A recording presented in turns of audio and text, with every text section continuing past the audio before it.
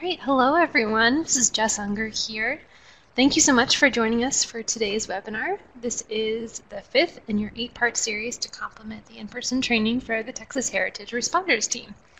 These programs are made possible through the generous grant funding support of the Andrew W. Mellon Foundation. So today we will continue the discussion of some material-specific salvage tips. Reminder that last week you learned about photograph and electronic media salvage. Today you'll learn about textile salvage, and then you'll see that next week we'll look at how to salvage wooden and upholstered furniture. Please refer to this slide as a reminder of all upcoming program dates. And if you miss any sessions, I will email you after the program with a link to the webinar recording. Simply email me when you have finished reviewing the program and I'll mark your attendance on your file. Before we begin today's presentation, just a quick refresher of technical notes. On your screen you'll see several boxes, including one labeled chat on the left-hand side. You can use that chat box to say hello, ask questions, and share any information or links that you'd like. If you post a question in the chat box, you'll receive a response from me. And any questions will be noted, collected, and then I will verbally ask them of our presenter, Meg, during a break in the presentation. At the bottom of your screen you'll see a new feature called the Files box. This works in a similar way to the web links box that you've seen before. So simply click on the name of a file to highlight it in blue, and then click on the Download File button to save a copy to your computer. Our presenter has very generously put together some excellent resources for today's topic. But a special note, please see the file labeled Do Not Share, Tips and Tricks to Remove the Mud from Textile Collections After a Flood. This is a publication that is typically a member benefit for those AIC members who are part of the Textile Specialty Group. We received special permission to share this file with you all as part of your coursework, but please do not distribute this document with those outside of this class. And with that, I'm very pleased to introduce you all to today's presenter, Margaret, or Meg, Geis-Mooney. Meg has been providing a full range of services as a conservator, a collections care and collections management consultant since 1979. Meg is available for both short-term and long-term projects, on-site and off-site. She's completed undergraduate and graduate coursework at the University of California, Davis in textile science. During her academic career, Ms. Geis-Mooney took courses that enabled her to fully understand textiles from the molecule up, so as to be able to most successfully preserve and conserve our textile and fiber heritage and legacy. She has worked on staff at the Cloisters Metropolitan Museum of Art in New York and at the Asian Art Museum of San Francisco. She recently completed on-site treatment work in the National Museum of Qatar. Meg is a senior member of the American Association of Textile Chemists and Colorists, a professional associate of the American Institute for Conservation, has been a member of the National Heritage Responders, formerly known as AIC CERT, since 2011. She was appointed to the City of Petaluma Public Art Committee in March of 2015. Meg co-taught the AIC CERT/Heritage Preservation Emergency Planning and Response Workshop on the West Coast in January 2012, and the Textile Costume Fiber Salvage section of the FAIC Disaster Training Webinar for the Miami Heritage Responders Group in August of 2017. And with that, I would like to turn things over to Meg for her presentation on textile salvage. Great. Let's see if everybody can hear me, I hope. Thank you so much, Jess. Yep, you sound It's a pleasure to... Good. Excellent. It's my pleasure to speak with you all today. I'm glad you are getting involved in Heritage Response. It's a wonderful, wonderful program. I won't go in, Jess has done a great introduction for me. I've also got what I call my one-page blurb is also available in the EM files box. So if you have a touch of insomnia sometime, take a look at it. I also want to warn you from a sonic standpoint that I'm speaking to you from a room that has several antique clocks in it that chime and ring the hour. So if all of a sudden you hear bonging or chiming going on, hopefully it'll be in the background. It won't be too obnoxious. So we have a lot to cover today, this morning. So let's get started. One of the things that I mention all the time is, of course, we have ideal versus reality. As and I have no need to explain that to you all, as you are living that every single day in your work at the museums. and Historical Society and its heritage collection preservers. Another one of my favorite sayings is an ounce of prevention is worth a pound of cure. And so every step that you can take in the ounce of prevention department will save you a load of pound of cure in terms of the headache department. And of course, because of my particular specialties, I always think that there's a fabric or fiber solution. And also with you all in the Heritage Collections area, if it's not one thing, it's another. All right, so let's get started. So we are preserving in our responsibilities, both as heritage preservers and as heritage responders, preserving both the people and the objects and the artifacts. And the objects and the artifacts that I'm speaking about today are made from organics and inorganic media.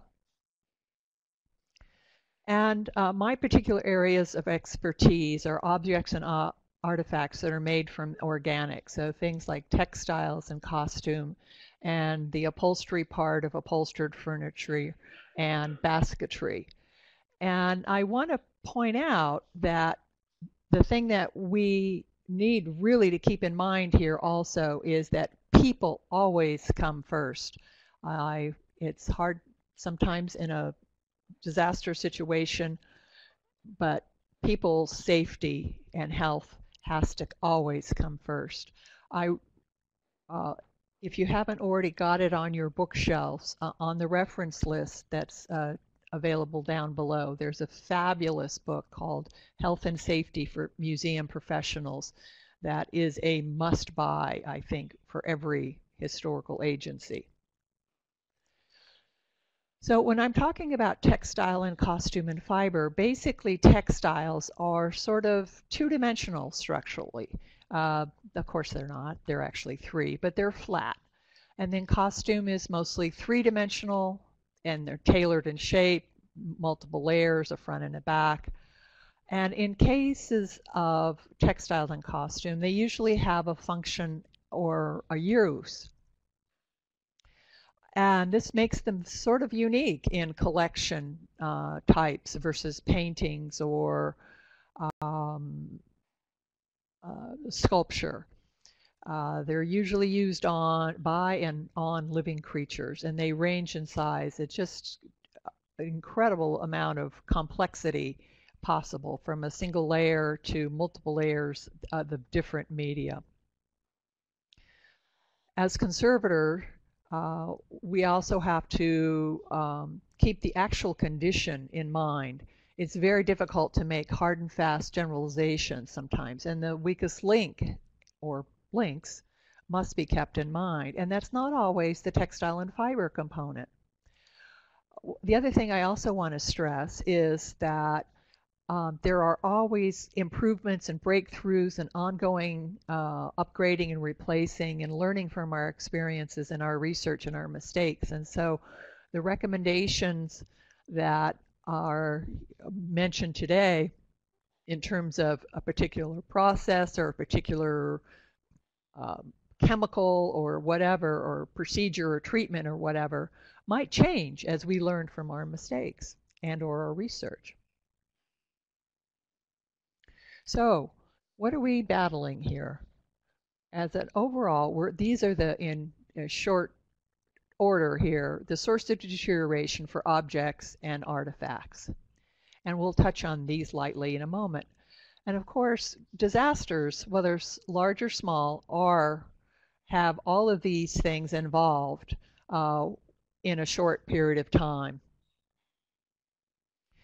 There's synergy among these sources of deterioration, and they overlap at times as well, especially during a disaster. And our job is we want to slow down the deterioration, realizing, of course, that we can't stop the deterioration.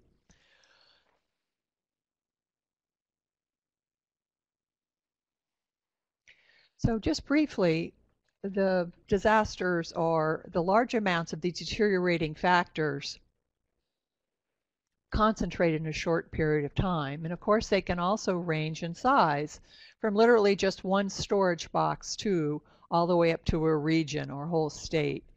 And it invariably is a combination of the failure of building systems, you can see those there, combined being overwhelmed by the forces of nature. And in all of this, it's usually dealing with water overwhelming our building systems, coming from forces of nature and the resulting contamination.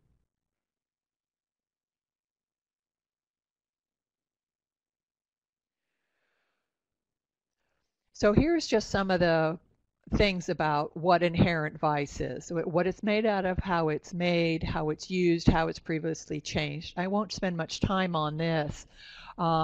You can always come back and really dig into it again after the webinar's published. And also there's a couple of references on the reference list at the bottom that will be helpful to you in terms of talking about the different inherent vice problems with natural fibers and man-made fibers and synthetic fibers. And so it's basically, once again, just a summary of, how the textiles and costume or basketry are made and how it was used and how it's been previously changed, both sympathetically and non-sympathetically. So in a disaster situation, here's a nice summary. Basically, the natural fibers, since they absorb and hold water easily, really suck up the water. And it's this then, of course, leads to other situations that the mold and mildew can easily digest it. In the case of natural fibers and the man-made fibers, they are physically weaker when they're wet, even when they're new. And of course, once they're aged, it's even more of a problem. The good news about synthetic fibers is that they do not absorb or hold water easily, and so the strength is not affected when they're wet. The complication with synthetic fibers is they have a lower tolerance to heat and will melt at lower temperatures than will affect natural and man-made fibers. And then, of course, we have the other things that are involved in making textiles and costume. And they all have their own problems. If you have a cardboard stiffener, if you have a metal that rusts, things like that. Also, when we talk about the technology involved, the dyes made before about the mid-1950s were not very dye fast. That means they bleed very easily, and or because of the environmental and cultural restrictions, they didn't have access to water to rinse out the excess unfixed dye molecules. And of course, those dye molecules don't really care which fiber molecule they interact with, and so that is an ongoing problem when those dye molecules have been moved by water to a different part of the costume or textile. We also have, as I mentioned, the mixed media with differing responses to heat, water, and then drying. Here's some of the problems in terms of fiber and media foibles when they're used together. Here we have, let's see if I can get this, yeah, here we go. We have a bast fiber, very coarsely woven, that was used to stiffen this very lightweight silk fabric. And then, of course, it was exposed to water, and the tide lines have occurred, and more tide lines here as well. And what's happened is the fragile silk has deteriorated much more quickly and fallen away from the much more durable jute inner lining. So it's both a physical condition problem and a visual condition problem. And then the fabric construction foibles, you literally can have something that looks like it's bleeding or shading, but basically it's the translucency of this white fabric allows the red fabric that's behind it or another layer of the white fabric, the seam allowance, to be a more denser color. And so that affects the visual condition. On the blue textile, we have a very coarsely woven fabric that is actually made out of rayon, and so it's also very slippery and very easily slipped away from the seam stitching and started unraveling. Of course, in a disaster situation, this is going to be happen even faster, the unraveling part. So in physical and mechanical stress in a disaster situation, of course, physical and mechanical stress is due to gravity, the flexing and folding, use of bias grain. And so this additional stress is caused by the weight of the water that's absorbed. And water's really heavy, it's over 8 pounds just for 1 gallon. And the natural absorbency of natural and man-made fibers, it's very easy for them to absorb gallons and gallons of water. So you also have the reaction of these natural and man-made fibers. They physically swell as they absorb the moisture and physically shrink as the moisture, vapor, and liquid water evaporates. I've already mentioned that the natural and man-made fibers are physically much weaker when wet, and so will tear and come apart much more easily when they're wet.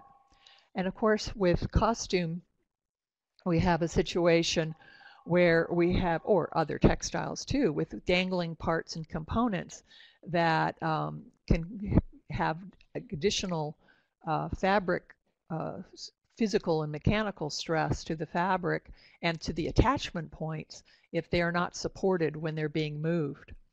And then we have the mere flexing and folding and creasing and scrunching and rolled up and flattened and piled on, and whether something's folded to fit inside a box or if a dress skirt fabric has been pleated into the waistband.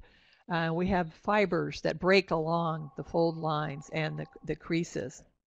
So as the fibers deteriorate, which means the polymer chains are breaking and becoming shorter, the physical and mechanical stress has more effect, especially when they're damp and wet. And here's just an example of a costume on an inadequate hanger, and it is literally has physical problems already without even being wet. It's literally tearing off the hanger. So you can just imagine if this thing gets soaked at the bottom of it and so is even heavier, it will even tear away even faster. And the dyes will probably bleed too. Here we have a waistband. Let's see if I can get this. Well, it seems like my arrow has stopped working. All right. Meg, if you just move your cursor, the arrow should follow it. But if it's not working, then... All right, I'll try that.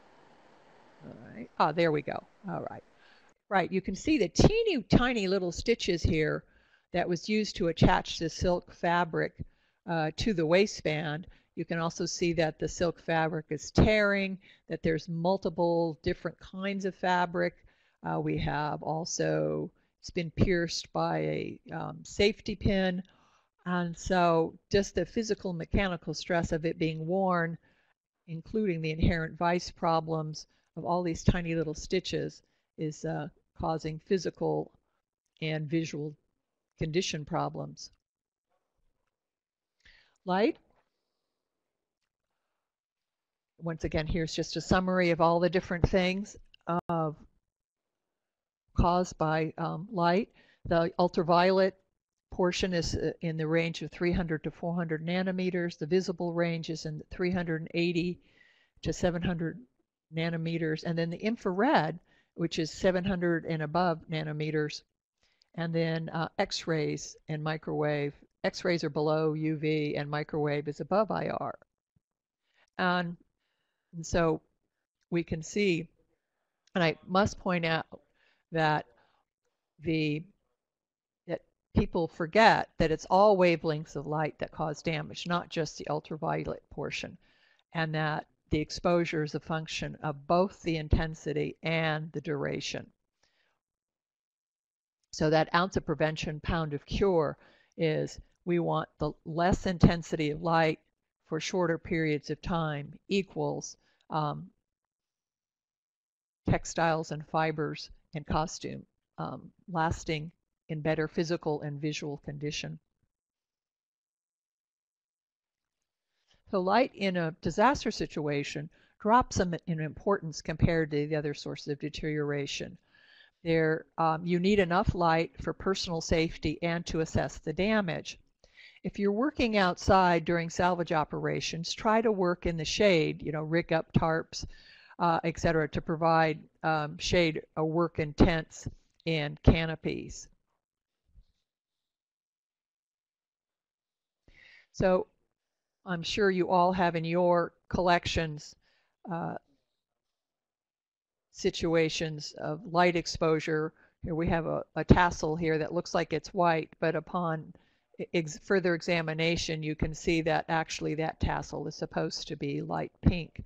It's an indication of the usual kind of dye fading that happens with the early aniline dyes. Irreversible, of course, and has obvious physical and visual impact. High temperature and relative humidity. Here's just some of the summary of it. And the thing to remember here is, of course, is that it gets back to basic chemistry, where the rate of reaction doubles in speed roughly for every 18 degrees Fahrenheit increase, and that the infrared part of light manifests as heat. So herewith is some of this overlap I had mentioned previously. Also, in terms of overlapping with other sources of deterioration, is the amount of water vapor in the air. And so this water vapor, it can then be absorbed by the natural and man-made fibers and physically swell and get heavier because now they're holding on to water molecules as well. And then, of course, we have the mold and mildew growth occurring more easily. Dyes can bleed and run, metals reacting, and also the fibers can become brittle if they're too cold, meaning they lose their flexibility. So here's that overlap with physical and mechanical stress. So in a disaster situation, this is one of the most important ones, combined with contamination and physical mechanical stress. If one of the salvage responses is to freeze, you must fully support the textiles and costume because they become extremely brittle, and you cannot unfold or manipulate them while they're still frozen because they're literally crack apart. And the scale of the disaster can really impact this high temperature and relative humidity and whether or not you can do anything about it. So here's just some examples of different mold and mildew. Sort of the black one, then we have a white one.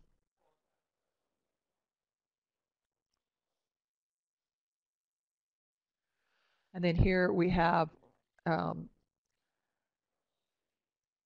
different effects, different kinds of safety pins that have corroded. And of course we also have physical and mechanical stress for this one because it's actually not out of the textile, and trying to get this corroded safety pin out of the textile without causing further damage is going to be a tricky job, and usually involve a wire cutter of some sort to cut it into pieces first. And then we have metal hook corroding, and if this is in a box and you don't realize that this metal hook is here, it can think that everything's all right, but this sort of partially concealed hook in the collar will merely be rusting away under damp circumstances.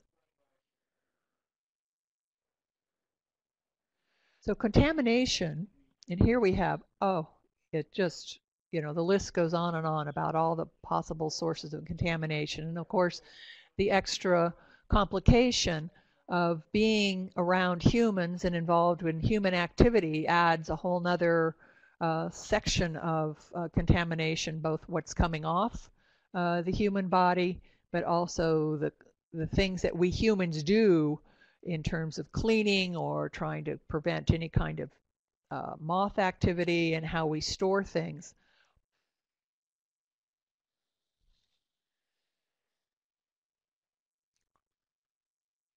And then here we have the rest of, then we have the contamination that's literally waterborne, where the dirt and the contaminates are coming, floating in, being absorbed. So contamination in a disaster situation, it's activated because we have higher temperature and humidity, so that rate of reaction increases. And then all those external sources also are combining with the internal sources of contamination that the textile or costume or basketry already has. And then as the drying and the water removal occurs, tide lines can occur where the contaminants are being concentrated. And of course, with mold and mildew spore, the population explodes in disaster situations.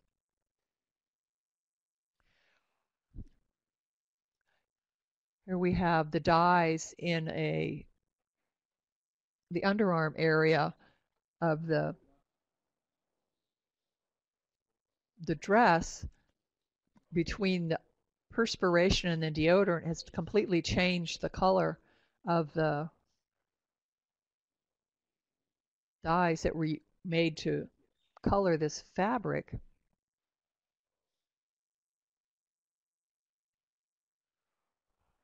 Here we have an example of a wooden hanger that was stuffed and padded out with cotton batting and then wrapped with cotton fabric. So it's an acidic wood hanger. It now has mold and mildew activity going on because this is like a sponge holding any moisture in the air. And of course, as we all know, mold and mildew spores are everywhere and are just waiting for their opportunistic environment to have their population explode. So this is sort of hidden away because, of course, this would be inside the costume. Here we have post-disaster, the tide lines. We have the corroding wire. You can just see all the moisture that's been absorbed by this cardboard paper backing that is being transferred to the insides, which is a girl-haired embroidery. From a damp wall is where most of this moisture came from, is post-firefighting. And then here's sort of an example of what I call, seemed a good idea at the time as part of an inexpensive display technique. These decorative, quote unquote, decorative rocks were used to cover the base of the exhibit case. Well, they got it at the garden store and they didn't rinse the rocks off before they inserted them into the case. So here we have all this dust and dirt and who knows what kind of insect carcasses, etc. Another example of seemed a good idea at the time from the past is the use of blue-colored tissue paper, because in a disaster and in water excess water, the blue dye runs and bleeds. So here's some recommendations to help. So of course I've mentioned my favorite ounce of prevention is pound of cure. And so we have to combine the reality of the objects in your care combined with the reality of your building and the reality of your staffing, and you can only do as much as you can do. So my suggestion is to prioritize your collection as to importance. And of course, loans are number one. If you have loans of anybody else's, any other institutions in your building, that it's got to be your number one priority. And then, do you have what I call pilgrimage objects? What do people come to see in your institution? What's historically important for your mission? And it literally could be something that says, I was going to say, an inkwell, a quilt, a piano. It's just so interesting, the kinds of things that are historically important for your mission.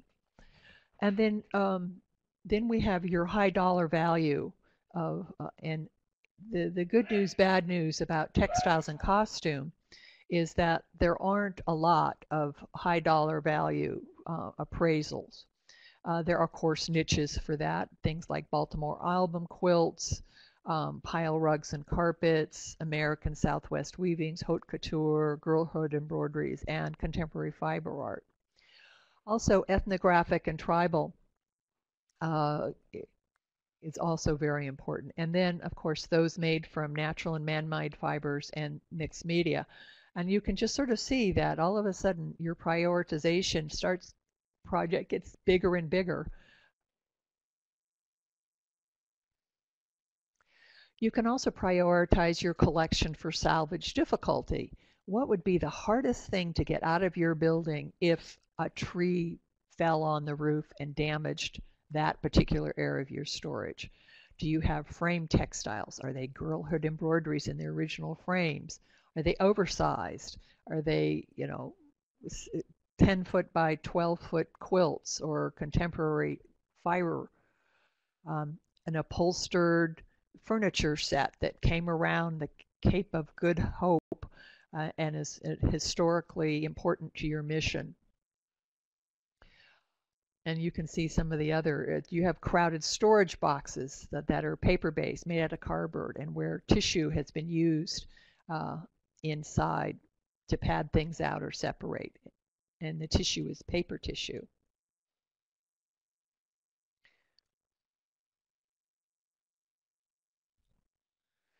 You also need to look at where and how things are stored in your museum and prioritize the things that are stored below ground and space where utility pipes run, whether it's water, waste, gutters, downspouts.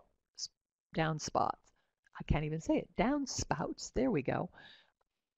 Nothing should be stored flat on the floor. They should be elevated at least 6 inches off the floor to give you a little bit of space if it's just an overflowing toilet upstairs that won't immediately affect. Also, it gives you access in terms of for pest management and for cleaning. So here are some of my recommendations for dealing with things that have to be stored below ground or in a space where utility pipes run.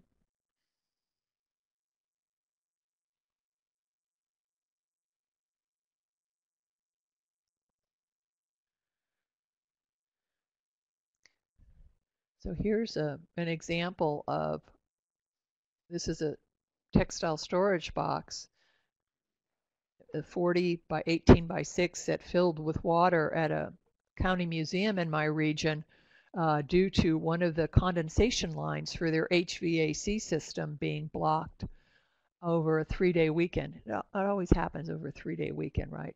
And they're literally pouring the water into a bucket here. It was completely filled to the top.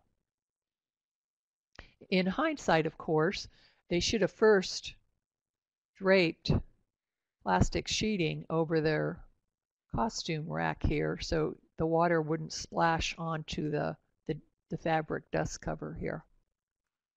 But hindsight's always 20/20, and experience definitely helps. I'm a real fan of having each costume in its own shroud, and here's one way of having a costume shroud for each textile, for each costume on a hanger without having to do any kind of sewing if you're not blessed with volunteers who know their way around a sewing or serging machine.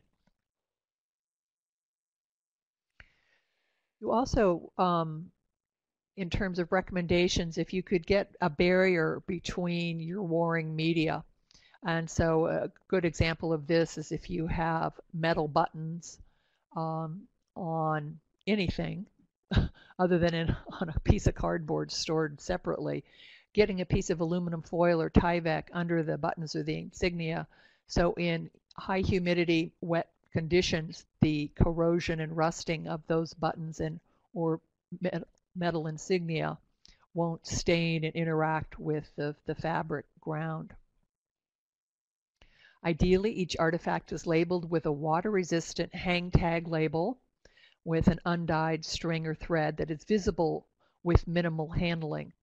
I'm not a fan of having costume pieces labeled inside the center back neck or the inside anything, and or in the situation of large textiles like tapestries or quilts, only having one label.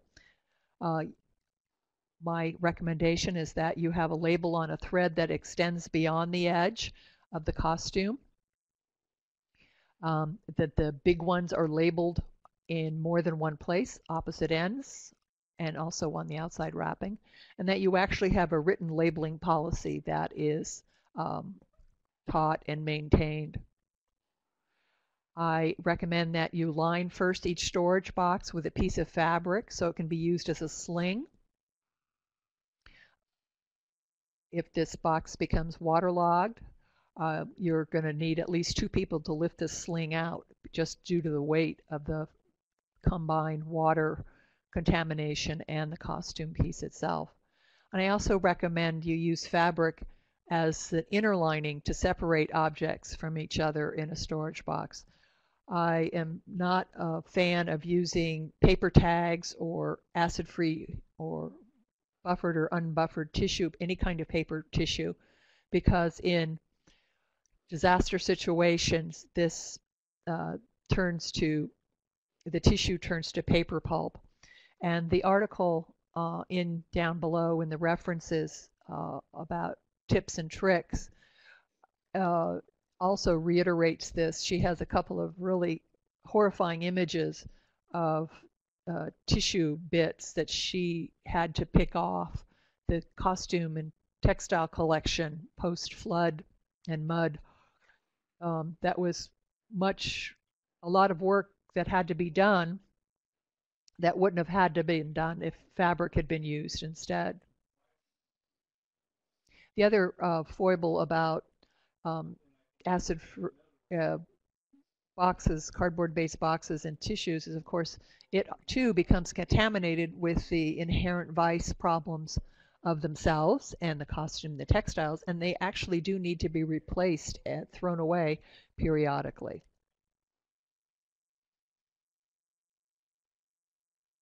So here's just some images of some of the means of moving things safely, slings, and how to label things, how to carry things.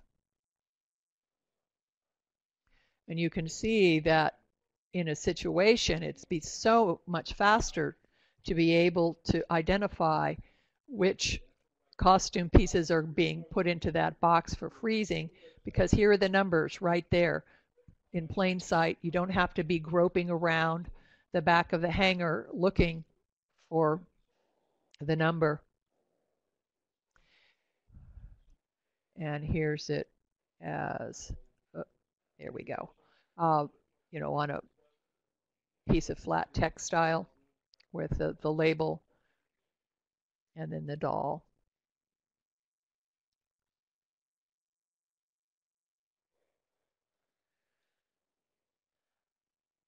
I've already mentioned the use of fabric to separate the layers if folds are needed, but you can also use it for stuffing out the components of shoes, 3D sleeves, bodices. If you have something that's particularly a little weighty, which is 3/4 of the costume, just because of is that you can take aluminum foil and crumple it to the shape and size you need, and then wrap it with fabric, and you use that as a core for your 3D components or for padding out seams. The aluminum foil doesn't absorb any moisture, is very durable, doesn't, since you've already crumpled it, it won't compress anymore. I also recommend a fabric wrap as the outer wrap for rolled textiles and framed textiles, and then covering with polyethylene sheeting or lay flat tubing, and that you tape the seams completely. This is really a very good idea when you have to have storage in below ground in the basement. And if you do have rolled textiles, make sure that you have them stored where the opening is facing down and not up, and that way it doesn't attract dust and collect dust, and also slows down the amount of water that is can get through when you've got it facing up. If you have a custom-made hanger, shroud, or outside cover, also label it. That way, when you have to rematch things up, you already know which shroud, which cover needs to go with which textile or costume. I've already mentioned that ideally that there would be an individual shroud for each hanging costume, even if it was being stored in an appropriate metal storage. And of course that shroud should be labeled also.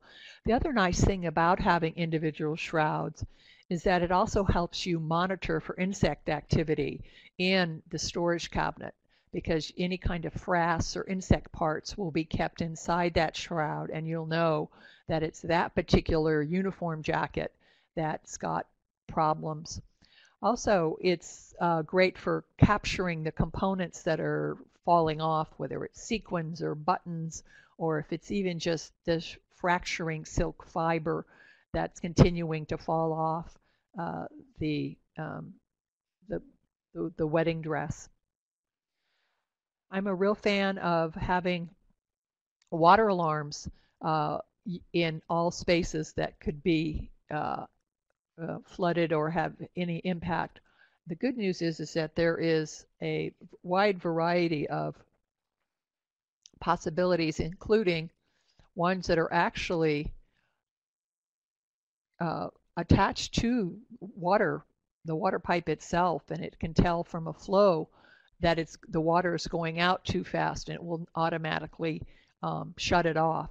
Of course, this is a much more expensive solution because you actually have a plumber put it in. You have systems that, with their water systems, you can actually program them to call your cell phone, and a variety of cell numbers available depending on how complicated you get. I've actually seen some of the more sophisticated HVAC systems also can have these water sensors added to them, and then if they detect water or moisture, it will trigger the major facilities manager operations folks' attention. Here's another one that is also Wi-Fi, sends to a cell phone. Then we get to the real simple one here, which is literally it blasts a very shrill, high dB level shrill sound. Of course, you have to have somebody hear that sound for it to be effective, but in terms of the kinds of this little guy is like less than $20, and then it goes up from there. So some of your homework, as if you didn't have enough to do. I recommend that you reach out to your first responders and have them visit your facility, all shifts, even the midnight shift, periodically, and to point out where your high priority artifacts and loans are located. Last year at the University of Vermont Special Collections, they had a fire, and because the first responders, the firemen, firefighters, knew where the important parts of the collection were, they were able to tarp those storage drawers and containers before they actually turned the high pressure water hoses on, and so was able to prevent a lot of water damage and physical damage because they knew where it was, where they were. And reach out to conservators specific to your collection types and get their 24/7 contact information into your disaster response plan. If you don't have any paintings, obviously you're not going to need a paintings conservator, but do you have books? And you should have a book conservator. If you have a textiles, you need a textile conservator, uh, furniture, etc. And then you also is to gather your supplies. You need to protect and salvage your high priority artifacts and store them where you're needed. Also, determine ahead of time where your oversized textiles could be laid out or brought to if they needed. Can you buy or borrow tents or canopies? Is there a large inside open, where are those large inside? Where's the closest high school gym? How would you get things there?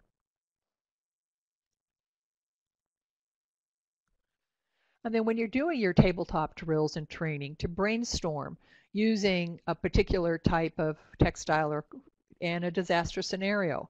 You have 12 hours to protect your 4 tapestries away from the windows and protect against water intrusion. How would we do that? How do we get artifacts out of our old wooden display case when the wood doors are swollen shut with water? Here's an example. The wood doors in the back. The wood swells. Now let's not forget, we need to protect you and everybody else. So you need at least N95s or N100s. These are the disposable ones. The better breathing protection was to get fit tested ahead of time for half-face respirator.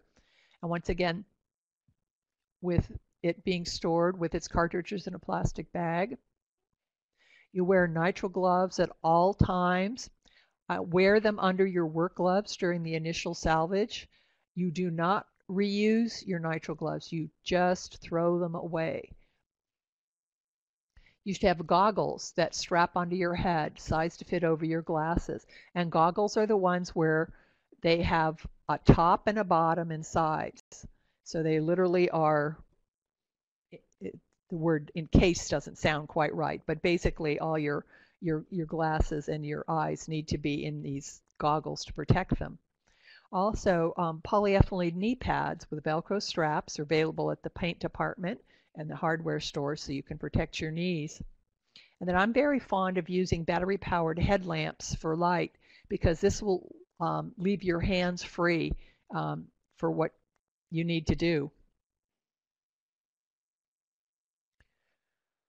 Once again, some of these things are going to be disposable. We're not going to try to save them. You've got other better things to do with your time. So cotton bar rags are great for wiping off work table surfaces when they're damp and wet, and then you just throw them away.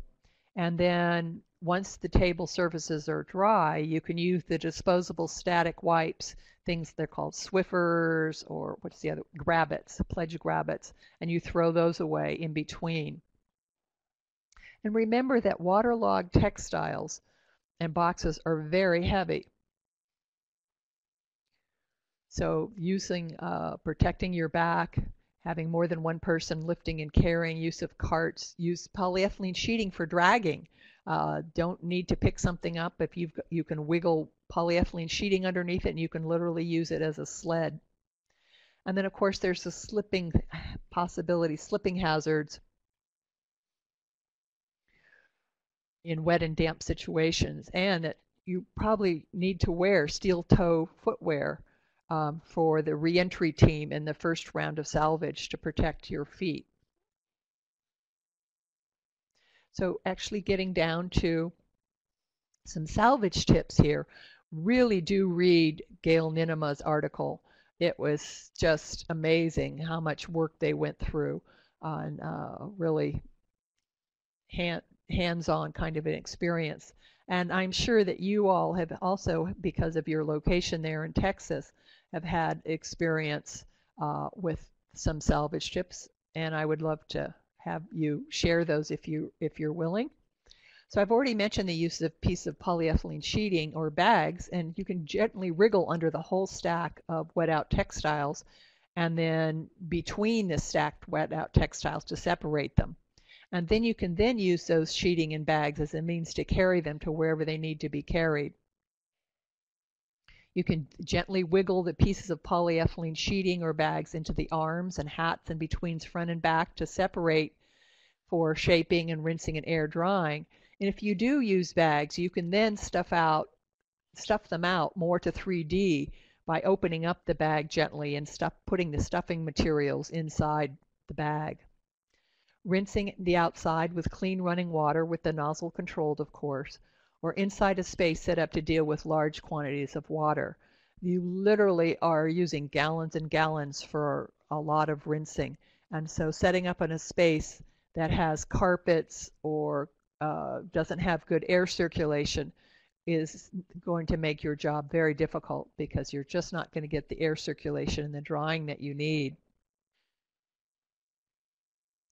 You can use fabric for the initial blotting, flat bed sheets and covering while air drying and wicking the contaminants out of the wet fabrics.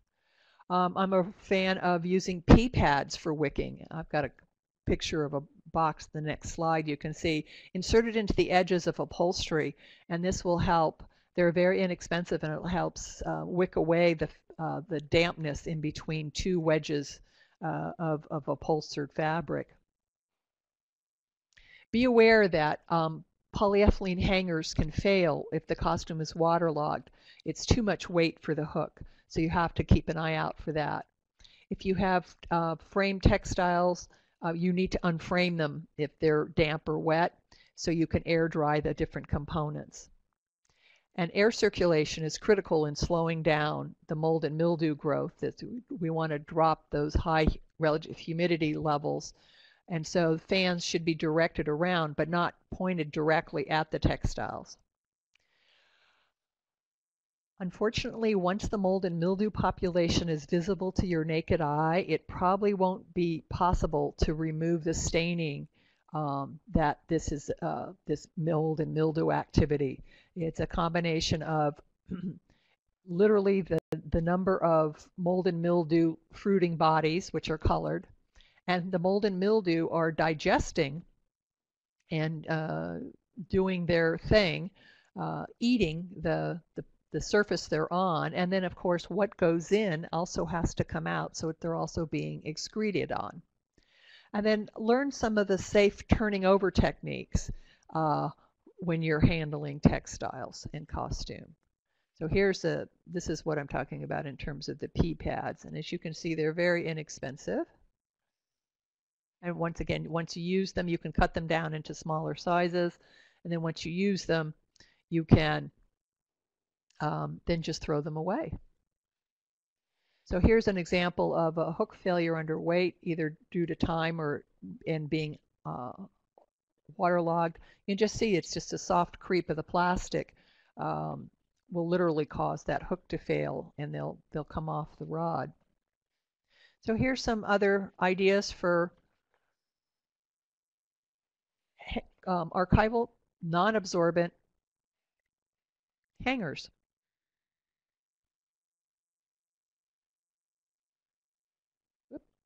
Oh, so this one's really easy to do.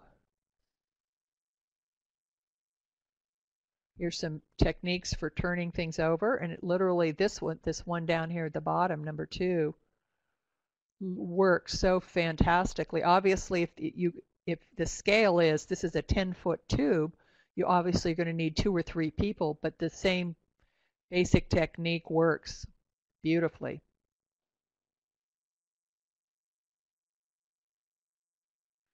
So some salvage tips: if their suit is present, you really do need to consult a conservator immediately for possible removal methods. It's just not possible to do. And the same with odors. It's just there's the complications of what was involved in terms of and the types of materials that burn to create the soot or to create the odors is literally a particular question that you need to present to a conservator. So in terms of supplies, I've got in the files underneath 2 lists of supplies. I'm a real fan, obviously, of using fabric, and you can actually use fabric that's up to 50% polyester and the rest of it cotton, flat sheets of all sizes. If you are storing your costume collection, your textile collection in a space that does not have the relative humidity well contained, use 50% polyester fiber content flat sheets as your interleaving, as your sling, as your stuffer, because they will not absorb as much moisture as 100% cotton fabric. The other thing that's wonderful about using fabric is that you can reuse it. All you need to do is rinse it in the washing machine, no soap or water, soap in the water, no soap or detergent in the water, just hot water, and then air dry it if you happen to use the anti-static sheets in your dryer. If you don't use anti-static sheets, then you can use your dryer.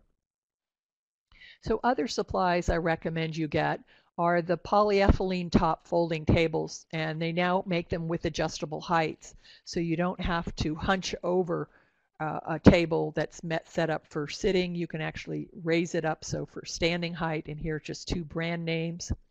2 mil, 4 mil polyethylene sheeting or lay flat tubing, a wet dry HEPA vacuum cleaner. I have show you a picture of the Festool brand, is one of my favorites. And then a retracting tape measure, battery operated LED task lights. Is also color balanced, and then the replacement batteries for that. Ride and Rain products for your waterproof papers and notebooks. This is especially very helpful where you're doing the initial assessment and inventorying of this as you're doing the first run.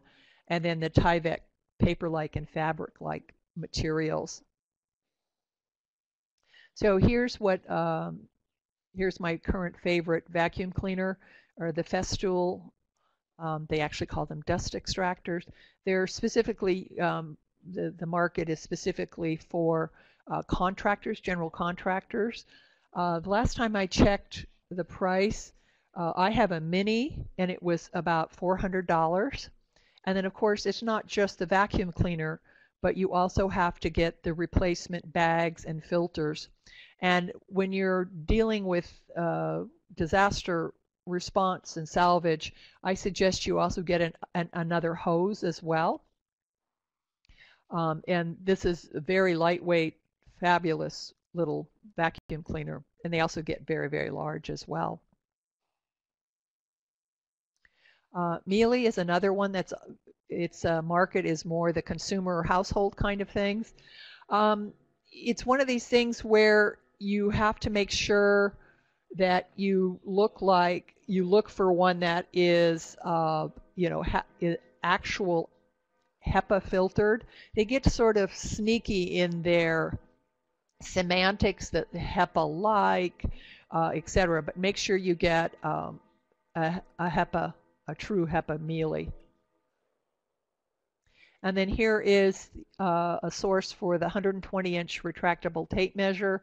I buy these like by the dozens. They're just so handy to have, especially because they have both inches and metric, and they tend to disappear. Even though you write, registrar only, curatorial, conservator only, they just tend to walk away because they're so handy being able to have it retractable, and so you don't have, a 10-foot tape measure crawling its way out of your cart. It's just neat and tidy in this way. So that is my presentation for today. And if you need any clarifications, if you have any further questions, please do not hesitate to contact me. And so do we have any questions, I did Jess? have a couple of questions come in, and I would encourage anyone who had other questions that came up over the course of the presentation to go ahead and add those to the chat window. First of all, thank you so much, Meg. That's a great presentation. So we had a couple of questions come in several slides back when you were going over the hang tags. So Katrina, wanted to know how the hang tag labels are physically attached to the fabric. Ah, yes. They are literally attached with a needle. So my favorite string to attach a Tyvek tag is a piece of embroidery floss. And it comes as 6 strands, and I always get white. And you just make a little thread tack or thread loop and take a stitch in the appropriate place and just then knot it. And so if it's, you can strand the 6 strands down to a single strand or two strands, and you can then just cut off how much you need for that loop to have the hang tag on it. Great, yeah, and then a follow-up that just came in about that from Fran was, how do you number them? Oh, with the accession number, or are they talking about the pen or pencil? Oh, basically, I use Tyvek, and I use either a Pigma brand, Micron. Yeah, it's Pigma brand. I'm trying to think of. Yes, it is with the I can't talk. Excuse me. Accession number. And and do write the number on both sides, because it's one of those Murphy laws that when you're looking at the tag, the side that naturally presents itself to you will be the side you didn't write the number on. So that ounce of prevention is go ahead and write the number on both sides of the tag. And it's, I believe it, Pigma Micron pens, and they come in a variety of thicknesses, and I always test them as well because they do change the formulations. Great, yeah, and then we had another question come in earlier, but Elizabeth noted that you had addressed it, so okay. I see Steve Pine has a question that he's typing in. Likewise, I would encourage anyone else who had questions, go ahead and add those in the chat window. And another reminder too, if you haven't done so already, please go ahead and take a moment to download the files from the file box. Again, just highlight them in blue and then click the download file button there. And I will make sure that you have those saved to your computer before we wrap today's session. What I can do also, Jess, is look at my notes and come up with a specific manufacturer for the pen. Oh, great. Yeah, I can share that with the participants as well. Great.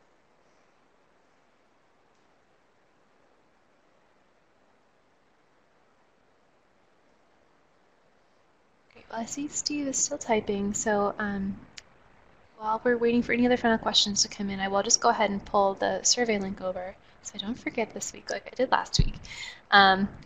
So just a reminder, if you can click on the Browse To button here to go to the survey for today's session, it'd be really helpful to just take a minute or two to say what you found useful about the program today. Okay, so Steve wrote, when soot is deposited on fabrics and then the fabric is wet by sprinklers or a fire hose, how do you suggest we triage and stabilize the fabric? Soot alone is one thing, but we can't vacuum it from a wet fabric. So what do you suggest? It's a great question, Steve. Oh boy.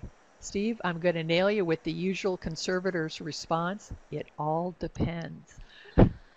Ideally, if we're talking about a physically strong, intact surface, usually what you can do is wrap it carefully with fabric to help absorb the wetness of it. while also hopefully absorbing some of the soot.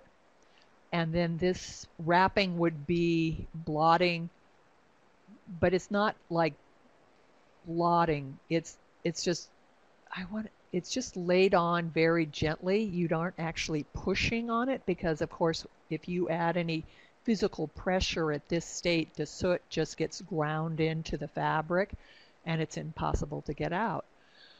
So the basically it has to be, the water has to be removed first. So to triage it, basically what you need to do is wrap it in an absorbent fabric first, flat sheets being my favorite. And ideally, you would be removing and replacing those sheets. Maybe you should, if it's small enough, you could use the pea pads also to keep absorbing the water with new dry fabric or pea pads until it is dry, and then dealing with the soot. Now, that said, if it's a physically strong, stable, ideally it would be washed clean immediately with fresh, clean, running water, warm, the appropriate detergent for what it is, without going through that drying process first. The complication, of course, is that having a situation set up that you can do this kind of cleaning and then rinsing and then allowing it to air dry is usually not physically possible in the first stages of a disaster response. Well, great question, Steve. Thank you, and great answer, Meg. Yeah, as you said, often it really is dependent on the specific situation, but something that, Yeah.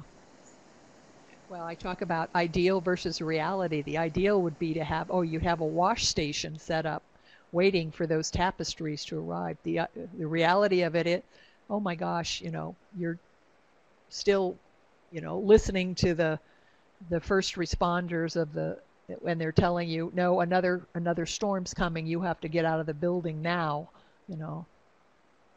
Oh, so Jennifer just had a question come in. She's curious about the water source for that you'd be using for cleaning and rinsing in a large-scale disaster. They had no water for some time in the Beaumont Oh, area, yes. so could you bring in a tanker with water? What do you suggest? Oh, absolutely. In fact, if you actually go talk to the folks that are carrying food products in tankers, so things like I'm here in Sonoma County in Northern California, and we have a large dairy industry. Their milk trucks that they move milk around in has to literally be cleaned out with potable water that they then just dump. And so if you can make arrangements ahead of time with somebody outside the region, absolutely bringing in a tanker of potable water will definitely be fabulous for rinsing in large-scale disasters. Of course, you'd have to also make the arrangements. They're used to using a 2 or 3 inch diameter hose, and so you'd have to figure out how you were going to safely get that water out of the tanker and neck down to a drinking water hose to get it so you're not blasting the textiles or costume across the parking lot by the force of the water. Great. Thank you. Did anyone have any other questions? I wasn't seeing anyone typing anything. We've given us a lot to think about, Meg. Thank you so much for this very thorough look at how we should be preparing for dealing with textiles affected by disasters. And Great. I'll My move pleasure. the survey link, sorry, so we can contact information there again. But thank you for providing that. It's really appreciated if you have follow-up questions. But once again, I encourage you all to please go ahead and fill out the survey link. Jennifer noted that it wasn't showing up as a link with the original, so I put the URL in the box there, and hopefully that helps. But I'm grateful to you all for taking the time again to join us for a webinar, and next week we'll have yet another session, and that will be our sort of marathon here. But Thanks again for setting aside some time on a Wednesday, and of course a big thank you to our presenter Meg for putting together this excellent program. And thank you all for helping with Heritage Response.